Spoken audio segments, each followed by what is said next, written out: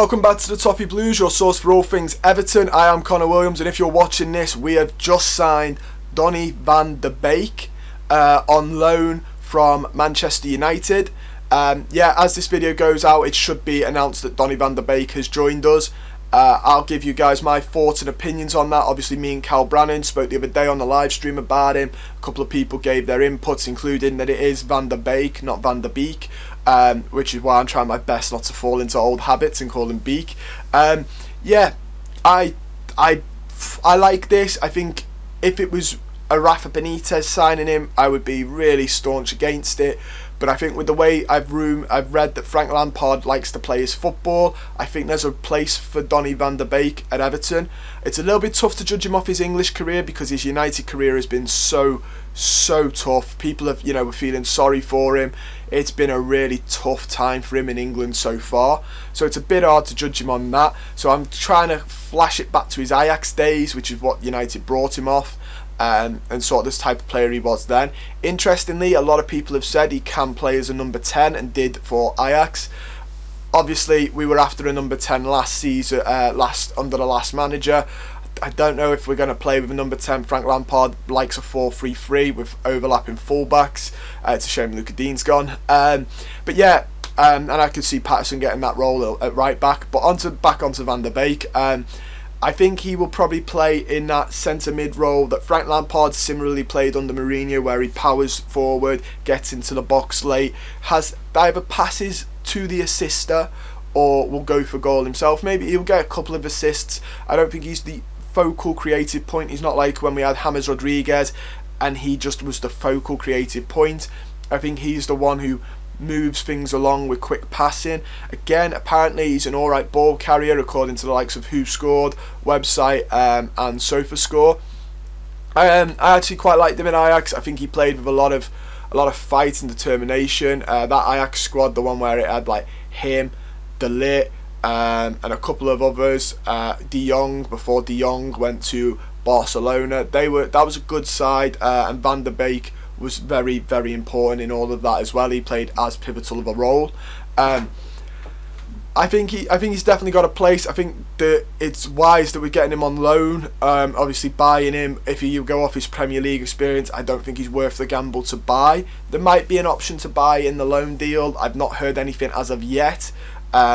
But just a loan deal is sensible. You don't want to start throwing money at him and he struggles and continues on the form he is at United, because again, it could be the fact that he's just not got enough chances at United, or it could be that he's just not made for English football. It wouldn't be the first time we've signed a Dutch player that was very good on the eye that didn't quite transition into English football. I'm thinking of Davy Klaassen here, a very good footballer, but wasn't meant to be. I hope that's not the case with Donny van de Beek. He's a different type of player. He's a lot more dynamic in the fact he moves a little bit more than Davy Klaassen did. So I wouldn't worry too much about that. But just that whole lumping him in with the same sort of person, same sort of signing, I don't want to do either. I will get some of Donny van de Beek's sort of stats up for you from SofaScore. They're very good.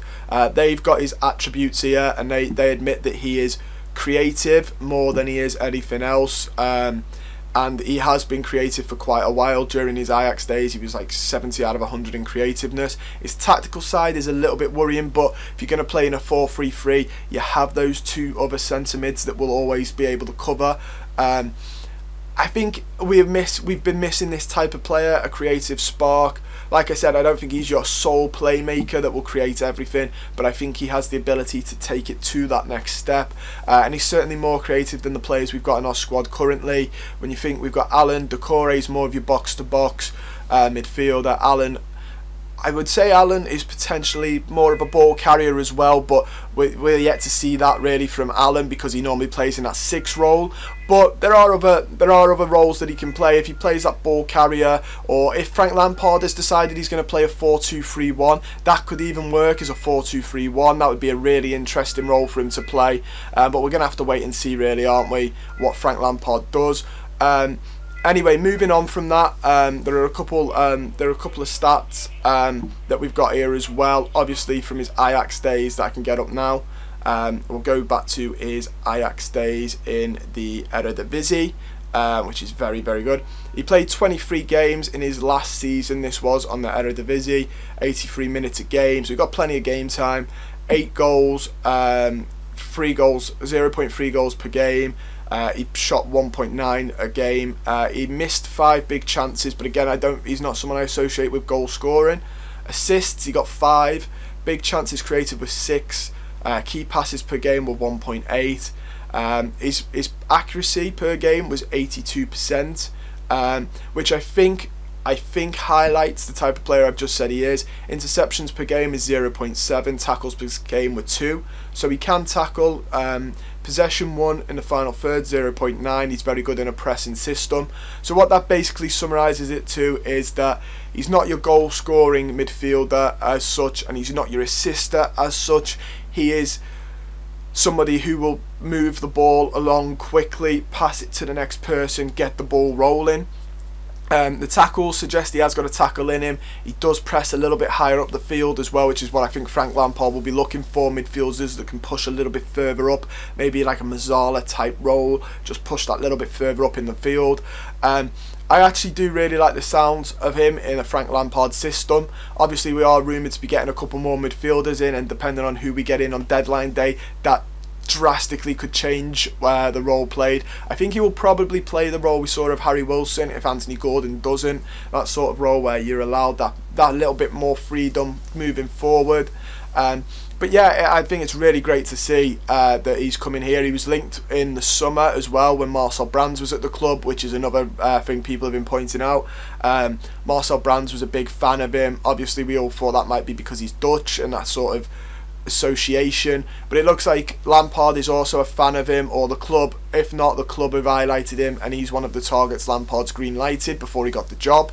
It's interesting that the club is still looking at Marcel Brands' targets. That to me would highlight that the club don't really know who to go for yet until we get another director of football in, and they're now sort of going on the backlog of Brands' recommendations. But I'm happy with that. I'm very happy with Van der Beek. You guys let me know down below what you think of Van der Beek. Sorry. If you watched him in Holland, let me know your thoughts on him there. If you've watched a couple, very minimal of his Premier League experiences, let me know. His Premier League ones are so tough because I constantly watched him thinking, poor lad.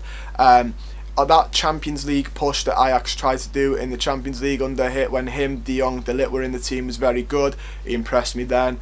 I think there's definitely a role for him at Everton. We need more midfielders that are a little bit more creative and not so much defensive. I don't know if this means a couple of them are going to leave. Obviously that means we've now got Shabamin, Fabian Delph, whose contract's up at the end of the season, Onyango, who's a youth team prospect, Andre Gomez, Allen, Decore.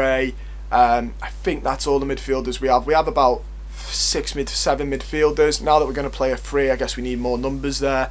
I think the club, ideally in an ideal world, would like to get a couple of them midfielders out. Fabian Delph, realistically, guys, will end his contract at the club.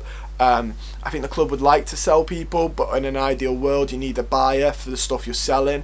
And if nobody's going to buy, you're going to struggle to sell. But that is all my thoughts on Donny van der Beek. Sorry I can't be as in-depth as some other players, but his Premier League experience is a bit narrow, and I'm going back to about 2 years ago now on his Eredivisie career, which again is a little bit tough to judge him on because that was like nearly 2 years ago now. Let me know your thoughts though down below on Donny van der Beek. Do you like him? Do you like the versatility in him? He can play DM, CM and a attacking midfielder in the number 10 role. That's brilliant to see. So let me know, are you excited to see Van der Beek at Everton? Don't forget to like the video, subscribe and comment down below all your thoughts on this transfer, and hopefully I'll be back with many more transfer signings today. It's deadline day. Everton have done a classic Everton and it looks like it's going to be a jam-packed deadline day. Stay safe.